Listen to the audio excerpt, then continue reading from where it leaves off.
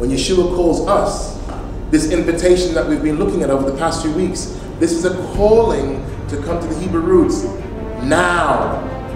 Not when it's ready, not when you're convenient. But I've still got some things to do in my old congregation. I've got ministry, I've got position, I've got title. I'm a leader there, I'm a minister there. Come follow me now. Let the dead bury their own dead. Right now, many of you are hearing the call. You've heard the call for some time. Father's calling you to come to the tribes of Israel. Come to the Hebraic roots. Come to the knowledge of who you are, who you're called to be. But you're still holding on to your previous life.